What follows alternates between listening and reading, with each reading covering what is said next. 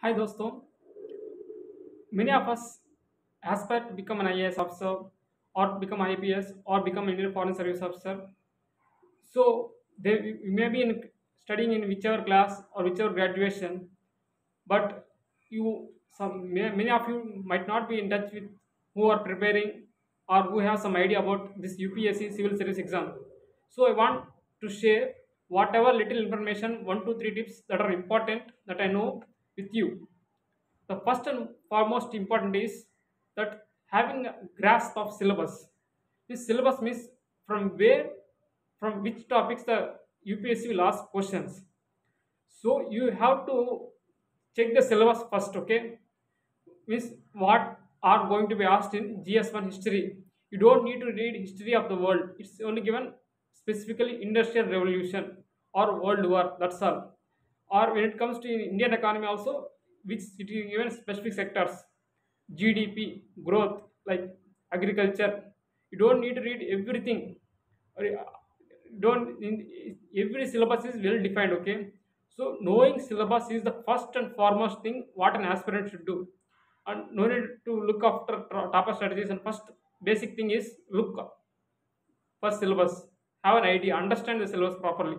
Second thing is that at least refer last 2 years prelims question paper plus mains question paper. You get an idea about how the questions are being asked, how what relevance you can see from the, you may be seeing some issue like controversy, how that issues are being asked in the question paper. Suppose some center state relations, how the question is being framed. So this I will try to add those two links of syllabus and question papers in the description below. Please check it. And third most important thing is newspaper reading. If you are seriously preparing, avoid that unwanted news like masala news. Some scam happened. Like read whatever syllabus is important from syllabus point of view only. Exclude all other masala news. Avoid all political commentary news like statements. The you and cinema news, sports news. I hope this video is useful to you. Wish you all the best in your preparation.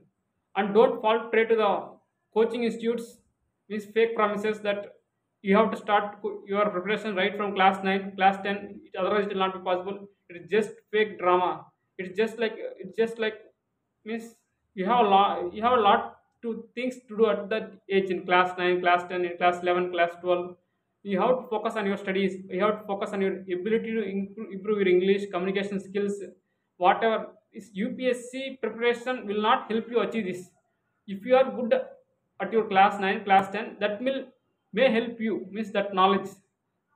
UPSC knowledge will not help you at that level. Okay, so first focus on whatever graduation or whatever you're doing, be good at that, and then think of UPSC. And UPSC is easy if you can do it. And okay, thank you friends.